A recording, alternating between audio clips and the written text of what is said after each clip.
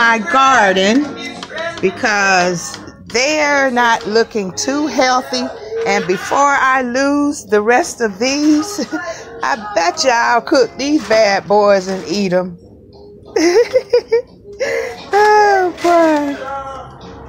I'm okay with that success because I will be eating this in a salad later on today.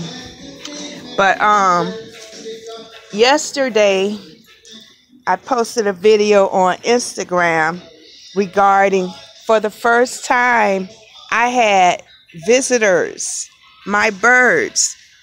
They weren't in my tree, but they were sitting on the fence and they were drinking water from my grill, the water that was collecting on top of the plastic here. So in order for me to bring in the birds, I'm going to put them a bird bath. I'm going to make them a bird bath. And I have a bird cage with seeds in it. I may try to hang up the cage where they could go in and out and get seeds or something. But yes, they hung around yesterday and they even gave me a chirp or two. I was so excited.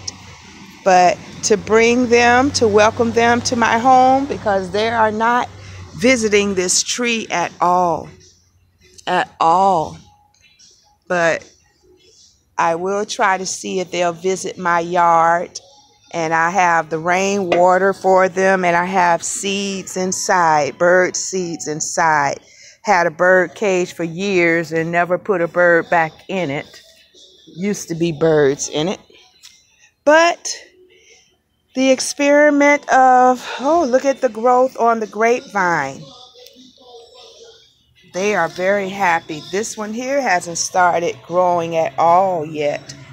I hope it's okay, but it hasn't started growing at all yet. These are black Spanish grapes. And this is the red apple tree. It's coming along very good. But my bok choy and celery and onions, I ate, and I'm going to finish eating whatever growth did come from my experimenting and success. I call it a success. Couldn't say I didn't try, and this will not be the last time that I try, because I will get to the point where I'm growing my own food.